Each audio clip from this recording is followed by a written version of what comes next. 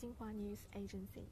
So today we will continue our live report on the World Museum Day.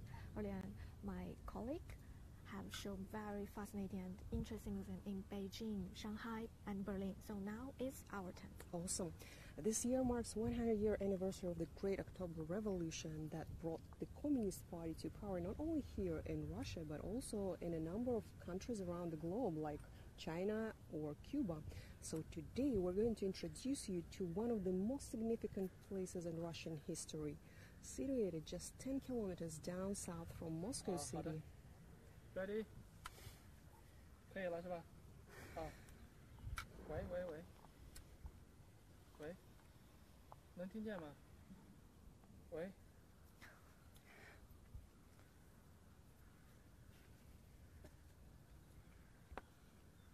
Stop. Hello, this is live broadcast from Moscow region, Russia. Me, Naida Azizova. Renjun with Xinhua News Agency. So now we will continue our global live report on the World Museum Day. Previously, my colleagues have presented quite interesting museums in Beijing, Shanghai, and Berlin. So now it's our turn. Awesome, Jen. And this year marks 100-year anniversary of the Great October Revolution that brought the Communist Party to power not only here in Russia but also in a number of countries around the globe like China or Cuba. So today we're going to introduce you to one of the most significant places in Russian history, situated just 10 kilometers down south from Moscow City. This luxurious estate is known as Vladimir Lenin's dacha or summer house. It was nationalized in 1918 after the Great October Revolution, when the young Soviet government moved from St. Petersburg, back then Petrograd, here in Moscow. Yes, that's true. And it is like 32 kilometers south of Kremlin. And Right. it's quite near to the airport, Vnukovo. And it is called Gorky Leninsky in Russian, and which literally means Lenin's high hills. And do you have any idea why the high hills? We don't see any like mountains here. Well, actually, we are standing in a highland. Yeah, that's true, that's true. And the whole terrain, I can say, it's not even, it's like ups and downs, not like very high hills, but slightly high hills and slightly little downs. Yes. And let me add a little more about the period of history which is linked to Lenin's presence here. In September 1918, the Soviet leader was healing here after a failed assassination attempt. He spent a lot of time here as his health declined over the following years. So I would recommend us to walk inside and continue explaining about the whole events that happened here inside. Yes, this area, this museum was nationalized, and it became a national museum in 1938. And in the Soviet period, it became a quite popular tourist site for the Soviet citizens. That's true. Well, you can tell because that was Soviet Union, which was totally influenced with the communist agenda. But let me tell you that on May 15, 1923, Lenin followed medical advice from his doctors and left Moscow, Kremlin, when he was residing at the time, for Gorky, for this place. He lived here in a semi-retirement until his death in January 21st, 1924. So that's approximately, well, roughly 1 year. So he spent here only 1 year. And he suffered 3 strokes, and his health was not very good. And his wife, Nadezhda, was taking care of him. Yes, she was living here, basically. Okay, so we just entered one of the key rooms in this mansion where Lenin was living his last days. What does it look like, Jen? Well, it's like a telephone room, obviously. So, do you know what's special? I can tell you what's special. I have never seen any phone devices this big. That's first. And as far as I know, this one was the first phone for a connection with the Kremlin that Lenin used. So later on he complained about the connection quality, and you can see his complaints here on this little bureau. So here he says, well, the connection is very good. Are they sabotaging me? He was joking, of course. And after a number of complaints from Lenin, they had to replace. No, they didn't replace it, but they just added this dynamic, I would say, to improve the quality of the sound and make it louder, but it didn't help. So after all, the third device appeared, and you can tell it's different from the rest, right? Those are wooden, and this is from ebony. Yes, a bit metallic, and it's the direct line to the Kremlin, right? Right, which never worked properly though, as you know.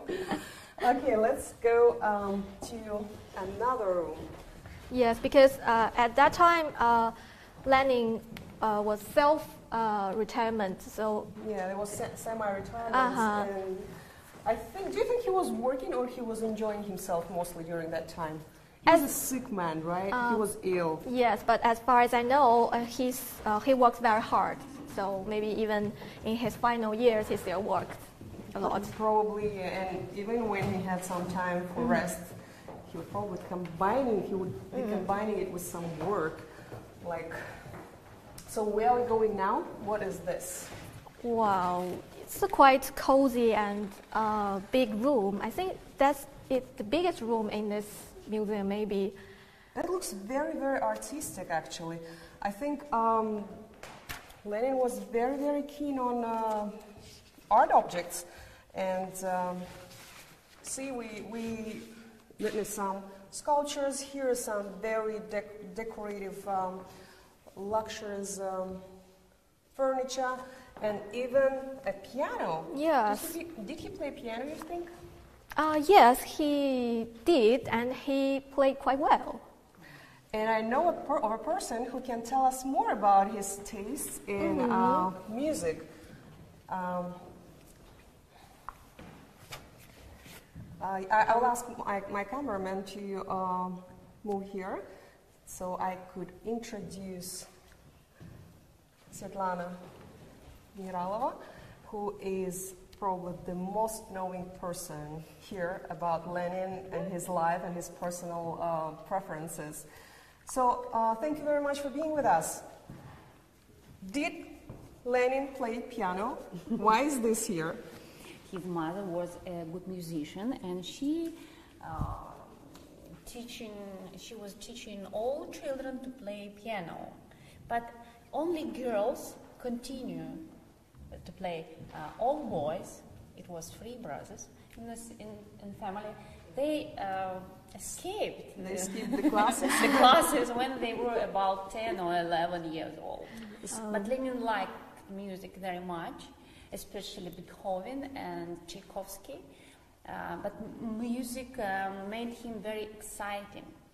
And sometimes he couldn't stay in hall until the end of play, because it was too difficult about emotion with him.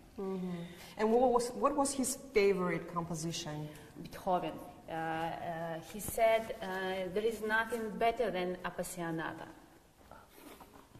Okay, and what else tells us about his preferences in this room? Can you show us maybe some other hints here? Watching film. Right. Yes, and we have a film projector here.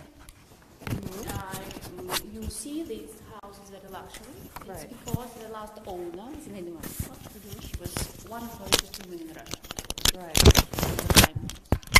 And nearly everything in this house belonged to her.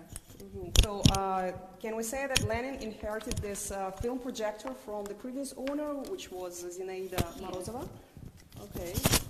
And Lenin watched here Charlie Chaplin film, Red Diables, it's about children film. Okay.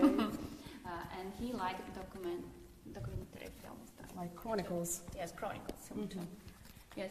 And where exactly, can you show us the place where he would put a screen for this projector? You can see also on the screen was on this wall. Mm-hmm. So the screen was hung on those hookers? Yes, yes. Mm-hmm. And was it like a closed piece? Was it like synthetic film? What kind of quality was this screen?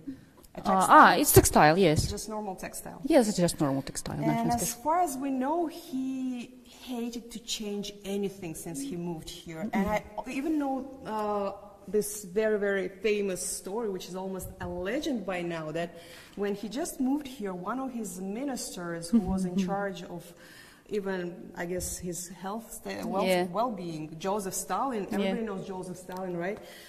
He tried to remove this. Yes, it's true. This picture, which depicts some cemetery. Yes, you it's can see the tombs, the old Orthodox, and the church on the far.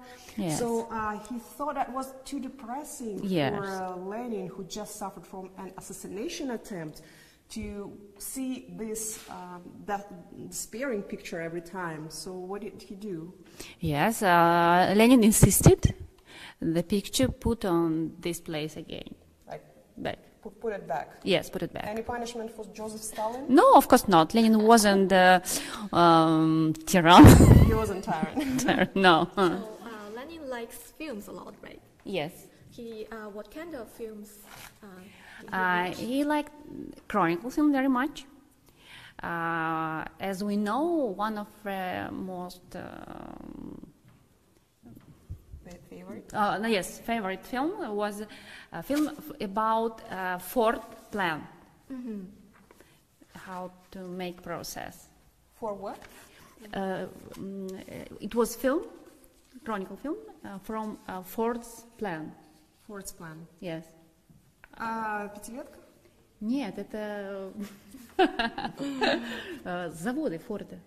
About the plants and factories. Plants, yes, and factories Ford, Henry Ford. So he was very much interested in the life of working class, working people. And the Why is technical that? process. Did he consider them to be his main supporting power, or did he want to improve their life conditions, well-being, or what was the reason behind?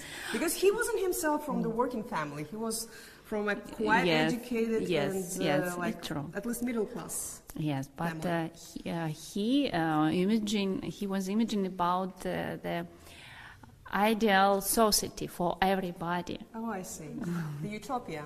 Yes, it's true. It's true. Actually, if anybody read Lenin's book, The State and Revolution, you understand that Lenin wanted to make utopia. The ideal society. The ideal, yes, because he dreamed about people who is good educated and created a new things, a new society. Equal opportunities for everyone, right? Yes. And that's why he had a huge library, and we're going to witness a little part of it, just a little part, but very significant, because this library has witnessed the revolutionary leader himself. So can I say that those are the books he touched himself? Yes.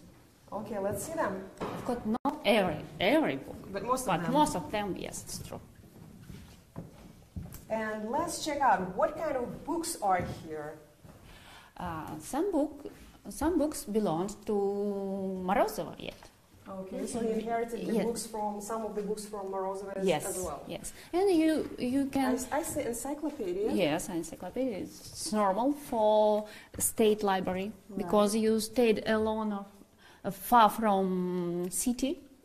You couldn't buy something, so you need a lot of encyclopedia. And here we have first collection of Lenin's works. The complete collection, which was published while he was still alive. Yes. And I can see some books about China, and they are in Chinese. Can Yes. you say? Can you tell us what does it say, Ren? Yes, it's about Chinese-related books, and it's about the how do Chinese people fight against imperialism. And Lenin pays quite close attention to the Chinese fighting during that time. And Can we tell that this is some kind of manual for the Chinese how to make a revolution? yes, that's about like how Chinese fought against imperialism during the beginning of the 20th century. Interesting. So, guys, you know where it is. So, as far as I know, the printing color was not very good quality back then, which meant that when you were looking into the books, like reading in them, touching them, they would leave some marks, the color would leave some marks on your hands and fingers. And here, why we have this hand basin right next door to the library. Wow, it's a kind of French style, right? I think so. Is it French style? Can you tell us about It's this? English. English style. It's English style, yes, it's Johnson & Johnson And company. so everything, the Because the last porcelain, owner- the top, Yes, everything is the last English. owner was the richest woman in Russia, and she wanted only the best for her house. Oh, so that And, was but that time, the English sanitary was the best. right. And I can see some very interesting bureau over there.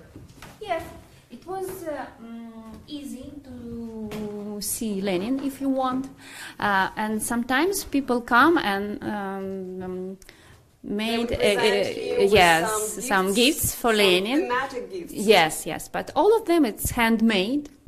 This one is actually very interesting. If you pay attention, it depicts 3 working classes. Yes, it's so true. Here, Soldiers. it's a military. Yeah. Then Worker. we have a working class, Wow. depicted by 2 workers with hammer.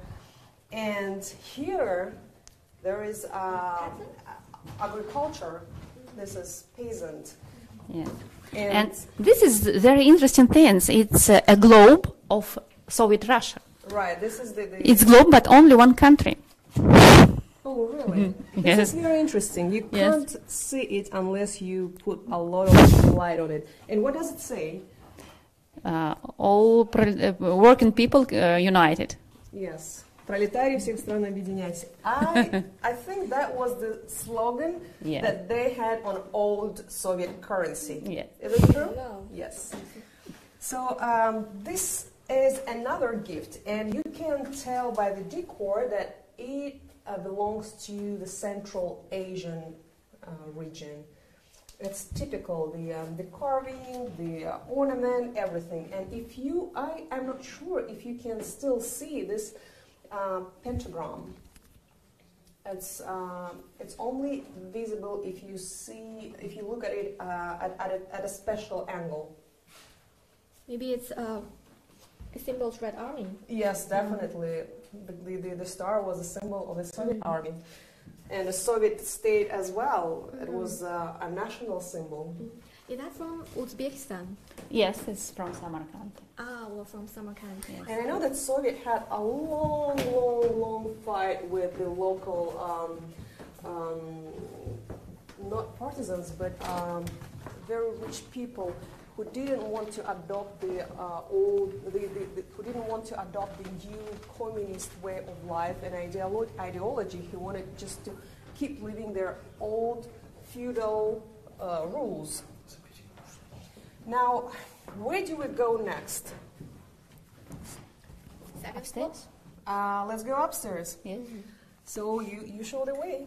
It's Yes, quite sure. a big house, and we will have to sit on. Комнату Ленина? So what do you think?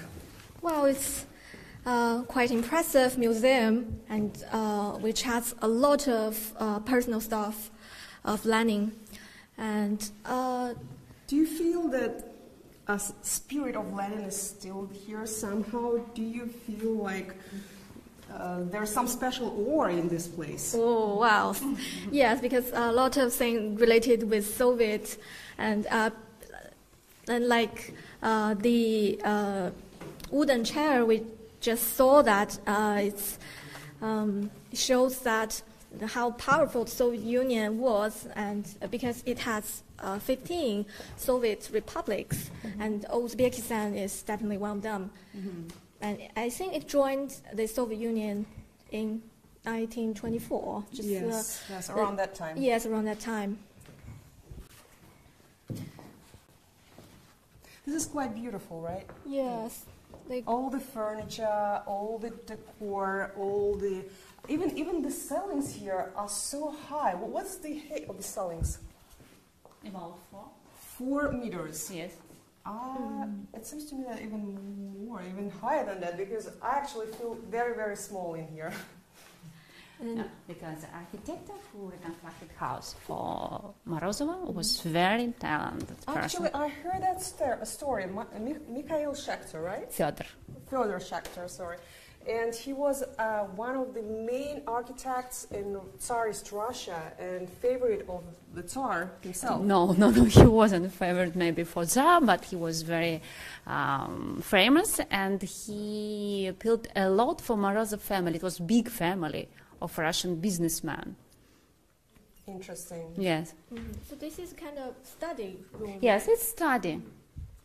Lenin wrote in Gorky about 900 articles. Wow. 900 articles. Yes. Well, it's a lot. I like the chair, actually. This is so beautiful. This is so Lenin style, what I remember from my Yes. childhood. Yes. And I think those items still remember the touch of the world working class leader, as he's known here in Russia. You noticed anything? Well, here I saw a calendar, and you can see it's already turned into yellow. And Because it's too old, right? yes, and do you know, wow, this page stayed in January 21st, and it shows it's Monday, right? And we know what the date it is, because I Well, just mentioned. Yes, it's the day when Lenin passed away. Right. So, and we could also see the picture of a famous Russian writer and fictionist, playwright, Chekhov. Chekhov, Anton Chekhov, and he was one of his favorite authors, right? Yes. And not to miss one very important detail here. This calendar is not a random choice. It was a tear-up calendar. Every day you had to tear up a page to reveal a new date. And this was the last time Lenin tore up the page with the date, which was January 20th, because on January 21st, he died. And, you know, Naida, Chekhov is very famous in China, and Oh, we really? have read several articles and his fictions and playwrights, like Uncle Vanya, and also A Man in the Case, you know. Right, of course. It's a very very famous composition, very famous play.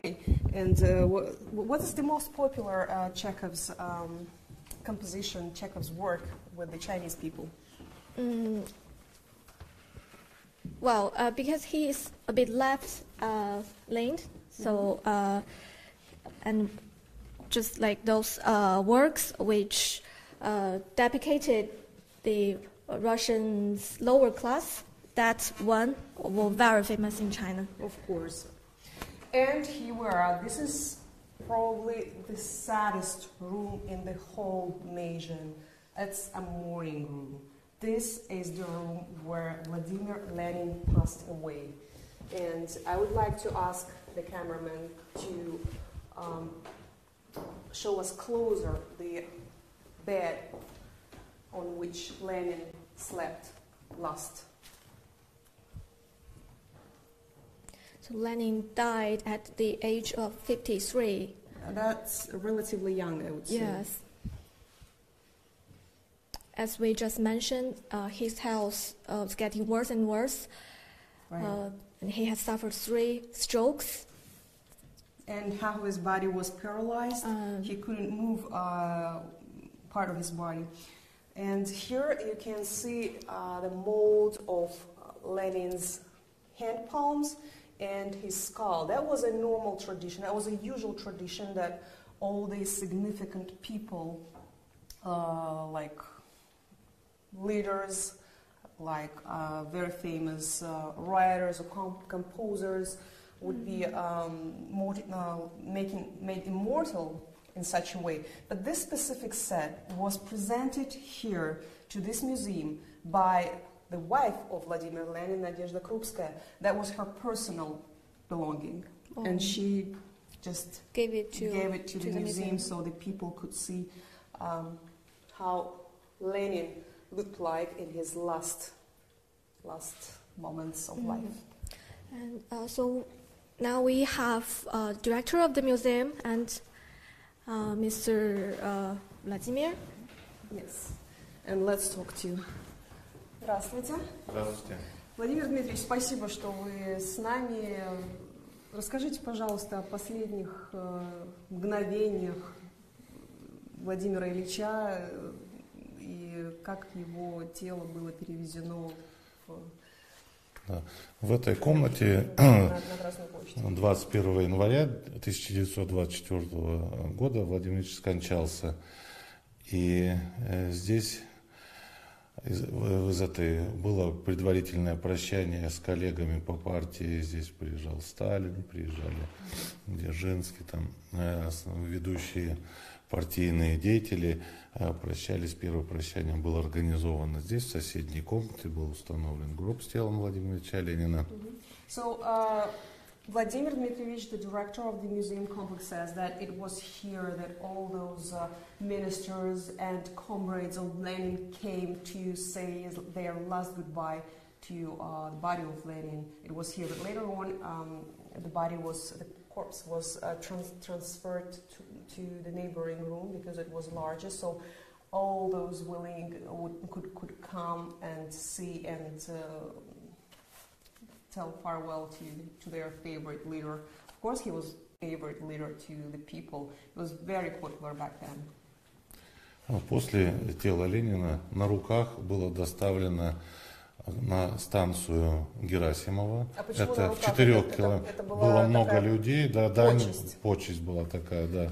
And after that, Lenin's body was carried on hands for 4 kilometers to the nearby railway station to be ready to take off to Moscow. And that was some kind of credit to Lenin. That was a tribute, an honor. The last honor the people here the Russians wanted to pay to Lenin, to their leader. Да, и как вы уже сказали, на специальном поезде был доставлен в Москву, где было организовано 3-дневное прощание в колонном зале Дома Союзов. Специальный поезд, он был специальный? Был траурный вагон, это был поезд для перевозки тела Ленина со станции Герасимова в Москву. Был специальный поезд. From the Gerasimov railway station, that's the closest to this place, in a special train, a morning train, so-called morning train, where was a special carriage for the transporting of body, and decorated and morning colors and symbolics. The body was taken to the column hall, the so-called column hall of the House of Unions, where it was stationed for 3 days, and people could come and see Lenin to say their last goodbye to the world working class leader. Да, и после прощания в колонном зале Дома Союзов тело Ленина было перенесено в специально построенный мавзолей на Красной площади. Он был вначале изготовлен из дерева, а потом уже архитектором Щусевым был построен гранитное такое монументальное здание, мавзолей. And after 3 days of being at this hall where people were saying goodbye to him, the body of Lenin was transferred to the Red Square, to the mausoleum where it is rested right now. But back then the mausoleum was made of wood, and later on it was rebuilt in granite, in stone. So let's follow further and let's see what are the other items that could tell us more about Lenin. So it was here in this same room that the farewell was organized for Lenin, and where everybody who could come here, it's quite far to get here from people living in Moscow city, but those from the surroundings could come here and say goodbye, farewell to the body of Lenin if they wanted to. And actually I know that there is another item in this room which has an interesting story. Wow. Do you see that coach over there? Wow, it's quite cozy coach. Absolutely, it's gorgeous. And as far as I know, one of the Lenin's ministers, Lenin cabinet ministers, slept over there. Wow. The night the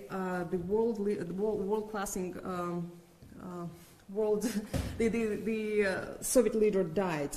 And do you have any idea who it was?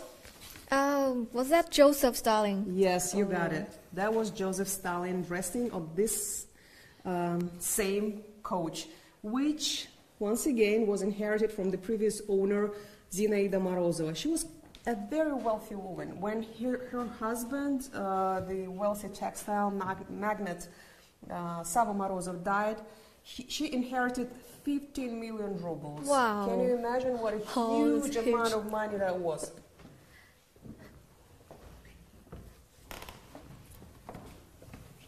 And so we are here. Luxurious bathroom. Yes, this is a bathroom.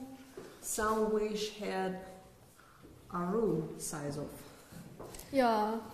And we also know that it was here that Lenin's body was washed last time after he died, and to be ready to be taken to Moscow. And actually, it was opened by the surgeons here as well, as far as I heard.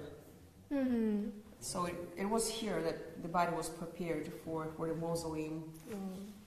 But before, it had to be stationed in this hall, in the column hall, so-called column hall, for all the Muscovites and those, the guests of the capital, who wanted to see their leader for the last time. Mm-hmm. And the water supplying system is, I think, was the most advanced during that time. Right, that's true.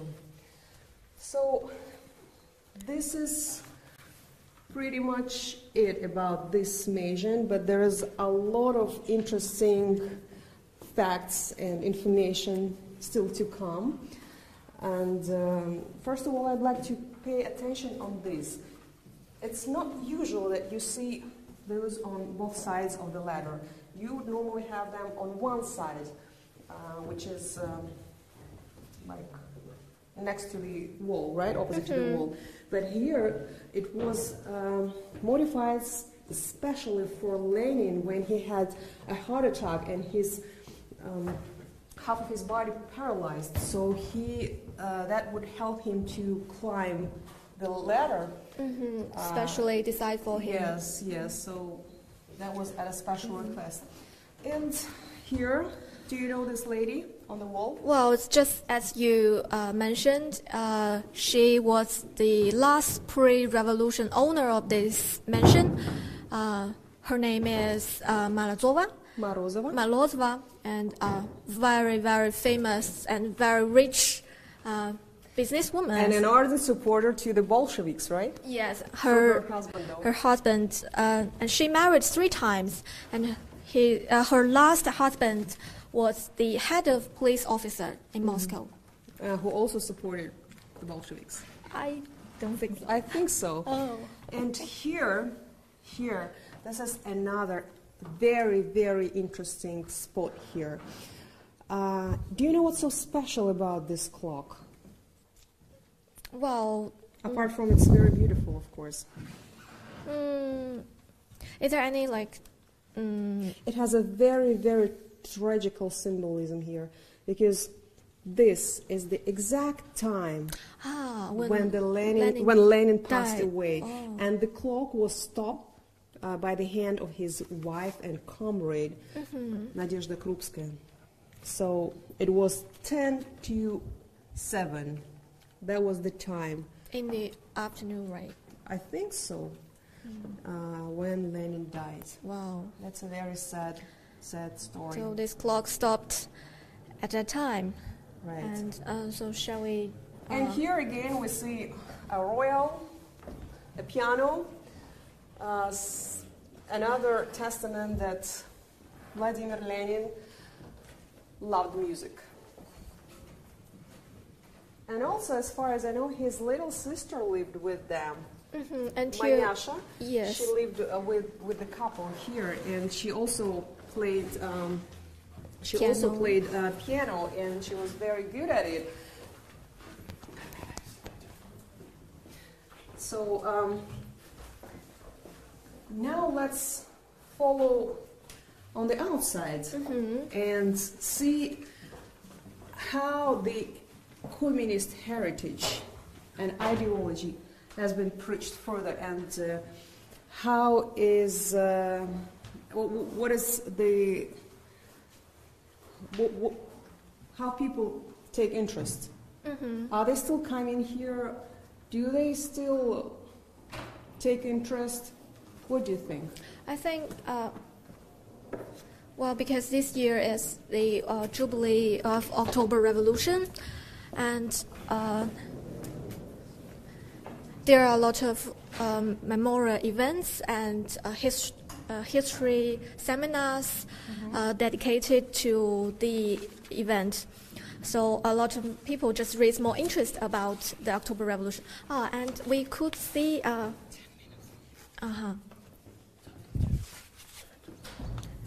Yes, we can see. We can see a samovar there, actually. But Yeah, this is a normal usual Russian symbol. Yes. But I can see some inscriptions in Chinese over there. Oh, Can you tell us about them? well, let's get a bit closer, and well, we could see the small tree planted by some Chinese delegation who visited this museum, and this is a very popular tourist site for Chinese visitors because in China, Lenin is just very, very famous, and Marxism and Leninism are one of the most important ideologies. So it's a really big deal for Chinese people. This whole museum, this whole history, the way the revolutionary thought developed. Yes, because after the October Revolution, the idea of communism spread to China, and communism had influenced many high-profile people, Chinese people there. I see there are a lot of Chinese planted.